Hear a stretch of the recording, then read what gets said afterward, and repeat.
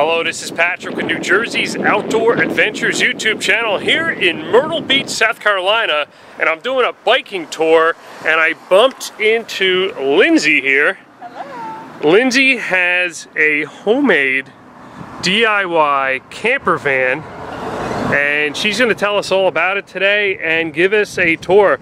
Lindsey, welcome to New Jersey Outdoor Adventures in South Carolina. Thank you. Welcome, welcome. Everyone, this is Sylvia. This is my completely do-it-yourself, with the assistance of my family, home. This is a 2018 Ford Transit. It's a high roof, standard length. There's all sorts of different combinations that you can order when you get your Transit if you find one on the lot. But that's what this one is. So come inside and let's take a look. This is my Dometic fridge and freezer combination. You set the temperature for the freezer and then the cold air spills over into the refrigerator. Lots of space. I can keep food for quite a bit of time. And then underneath here I have a cassette toilet that actually has a manual flush, so it's almost like comfortable as it is at home. Easy to empty in a rest stop bathroom or a gas station. Shoe storage right here. This is a waterproof Core-Tech flooring. Also has a layer of cork underneath for some insulation and sound. Helps with sound. These are little baskets for storage. I made them so you can easily remove them and access the contents and then pop them back up here. Coming over here we have my sit-stand desk. I have this cool little stool that can come up and down that I can sit on or lean against while I'm working at my desk. I have locking storage so I can keep my laptop and other goodies safe, as well as store other supplies. I use internet with my Verizon hotspot, and then I have a cellular extender on the roof that connects to this little WeBoost antenna. So I've actually been able to get a signal in all sorts of different areas I've been traveling. This I can plug into my laptop and it makes it so I can use that as my computer screen. Also serves as entertainment for the seating and sleeping area. Have a little Amazon Fire Stick so I can use that to do Netflix and Hulu, Amazon Prime, and those things. I have 12-volt lights that are just touch on, a little night light and reading light, swivels all around. I have a Max Air remote control fan that also serves as a vent, so I can pull smells and steam out while I'm cooking, which is super handy. Have the ceiling, pretty proud of this, with 2-zone dimmer switch for the living area and the kitchen. This is all pine, tongue and groove, super thin and lightweight. Helps keep the weight down for the overall conversion. This table is amazing. I made the table, but this lagoon mount is made for boating, and it's being used in a lot of van conversions and RVs because of its versatility. It makes it super easy when you're in a small space to kind of get in and move it up to you and have it not be in the way. And then I actually have the ability to move this mount to the outdoors. There is a little bracket right here on the outside of my fridge stand, and so I can set it up to be a standing desk or flip it over, and then it's the perfect height for my camping chairs. These benches are comfortable, but they're also full of goodies. All of my storage is under here. And then on this side, I also have storage with a sealed propane locker. So this is tension sealed, and it vents in the bottom there with PVC all the way out to the bottom of the van, so when the tank heats up during the day or whenever it's hot and the gas releases, it drops out the bottom.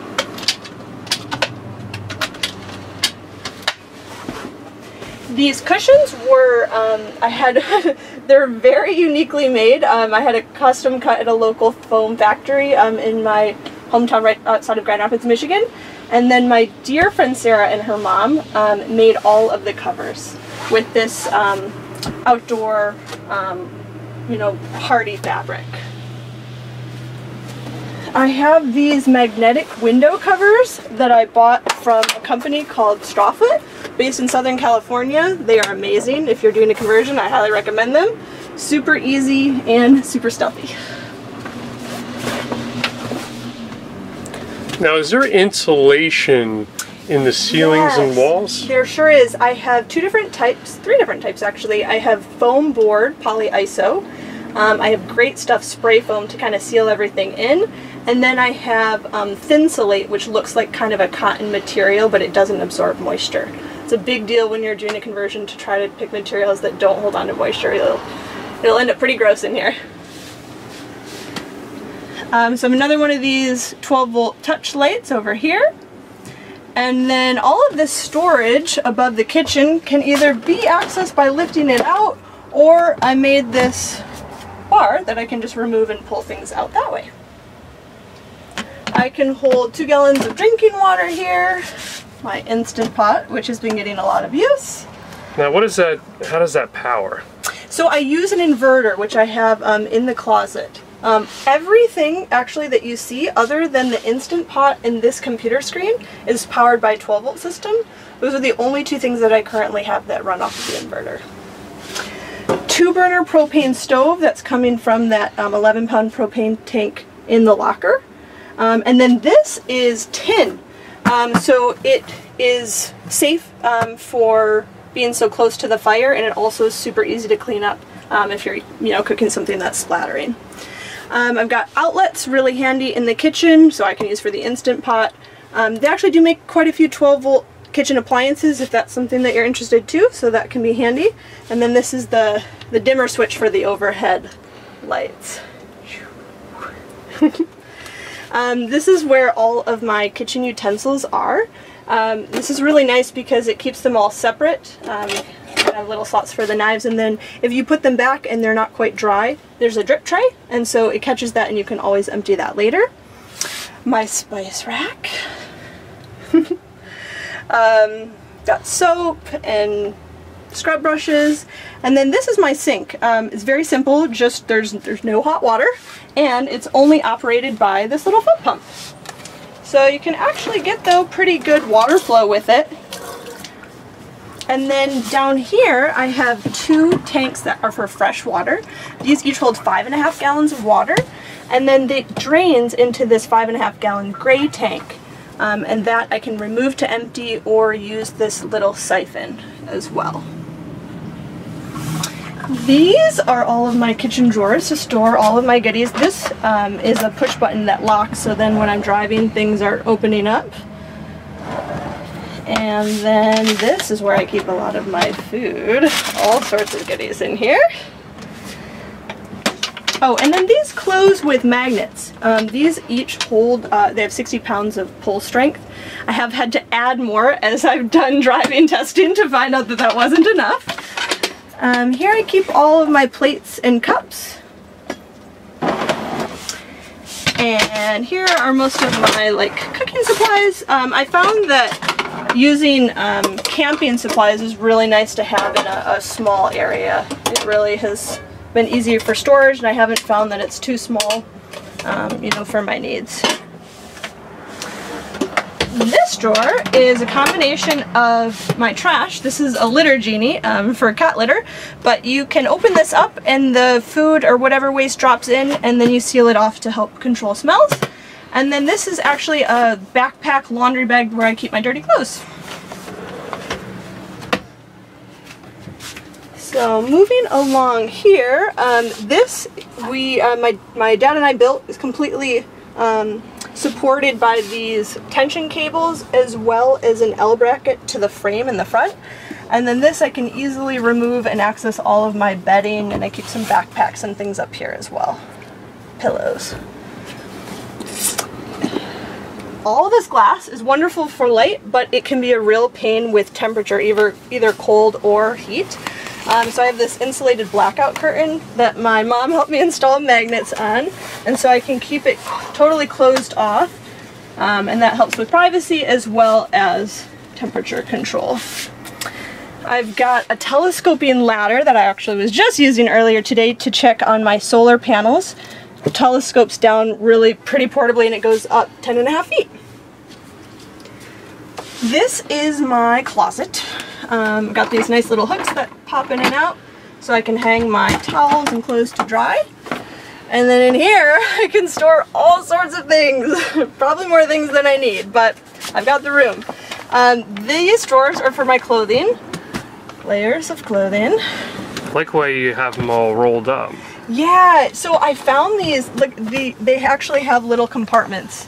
So each one stays in its own little slot. That's been really, really handy.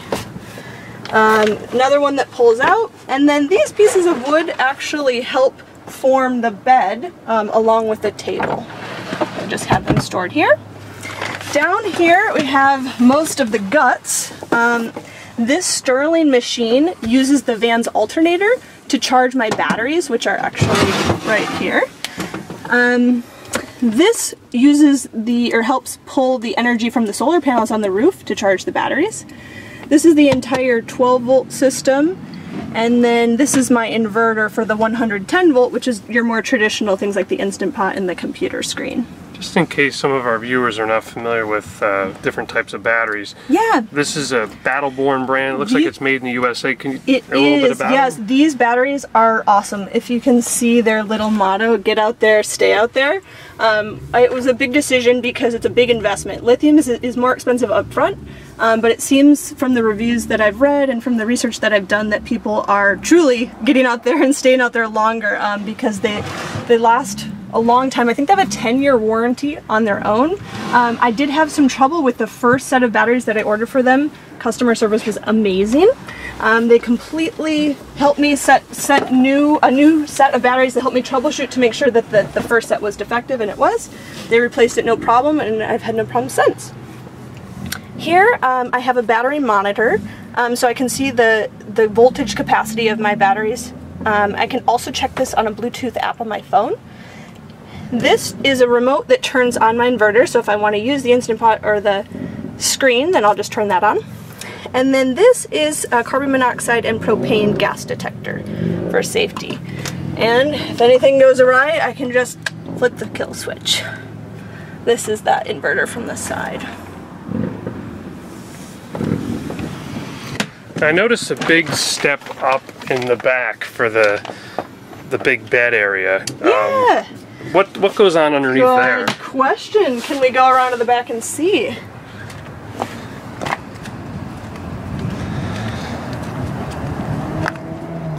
One cool feature with the Ford Transit is these doors actually, if there wasn't a pull there, I could open them all the way around and then it magnets right to that side.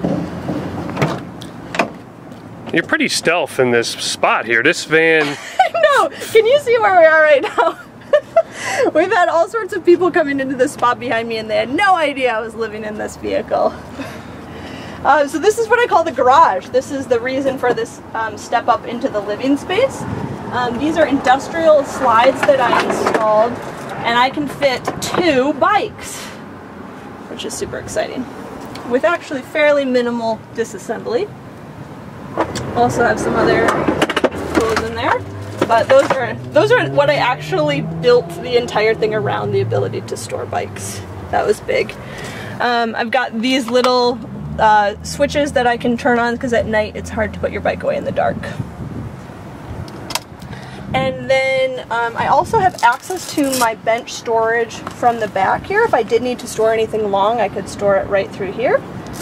And then the other one, because it goes right up against the propane locker, is not as deep, so I just keep some smaller things like my hammock and bike helmet, which reminds me, I installed these heavy-duty brackets, and I can put one hammock strap there and one on a tree, and then relax right out the back. Also can use it to string a clothesline from here if I need to dry some clothes, or inside or outside. What inspired you to build a van versus maybe just going out and buying a travel trailer? Yeah, great question. I actually had looked at a number of pre-made travel trailers and RVs. I even went to a convention in my hometown, and they're really nice. They're very expensive. That was one reason, but also I kind of was really thinking and breaking it down a little more, and it just didn't seem practical for like actually living in. It was great for vacationing, but there wasn't a lot of storage. There wasn't really a dedicated workspace. I do work for a living, so I wanted to make sure that I had a space like that. So it was just kind of that, yeah, I just wanted to make it really functional for me, and I hadn't found anything that was already out there. Now, being that this is a homemade camper van conversion, what are some of the challenges that you had? Because this was your first. First, and I think my family will say only, at least, otherwise I'll have to do it all by myself. So I live in, this was built in Grand Rapids, Michigan, in my parents' driveway. They were kind enough to offer that space and their tools and their time. And one of the biggest challenges we had was weather. Extreme temperatures both ways. We found that a lot of adhesives and paints, things wouldn't cure in the temperatures that we were trying to use them in, and so we had to put things on hold for long periods of time or redo things. Insects, rain, because this van is 9 feet tall even before you add the solar panels, and so it doesn't fit in a standard garage, so I was exposed to the elements for the full year that it took to do the conversion. Now, someone may be looking to take on a conversion like this. Now, they might get inspired by your video or some of the other videos out there. What would someone expect to bring something to this level overall cost? So I can tell you, I actually kept a pretty detailed spreadsheet of my expenses. I am a bargain shopper, so I bought a lot of things on sale. I used gift cards when available, but this cost, the conversion, so not the van, but the conversion itself cost about $10,000. That was with free labor though. So if someone is, looking to take this on and doesn't have, oh, and also I had access to all of the tools. That was a really important part. My dad already had all of the tools, and my parents were both willing to use their time. So those would be two factors that you might need to add if you were going to try to do something like this. And then would you say that you are full-time, part-time, weekend warrior? What kind of lifestyle are you? So I recently moved in full-time. I've been, I think it's actually been a month since I moved in. I had done a few week-long trial runs near my parents' house in Michigan just to kind of work out the kinks and make sure things were working okay. But I said I'm leaving for winter, and that's why you found me in Myrtle Beach. What are the chances? I'm on a biking trip. I knew I was going to bump into some folks that have camper vans and RVs here, but what I really love are the homemade DIY ones, because I love seeing all the details. My audience really loves the details too. Yeah, well, I am very thankful for all of the videos and things like people like you are doing, because I really had no prior knowledge going into this. I'm a nurse. This is not my forte, so I utilized all of those free resources online, and they're huge if you want to get into something like this. And I know we don't have access to the roof. What's the total amount of solar up there? So I have two 180-watt panels that are made by Grape Solar, and then that Max Air fan, and then Weeboo cellular extender up there. Well, Lindsey, I really appreciate you taking the time today to give a tour of your awesome 2018 Ford Transit camper van for New Jersey Outdoor Adventures on YouTube. Well, thank you. And I wish you safe travels, and hopefully we bump into each other again. Yeah, that sounds good.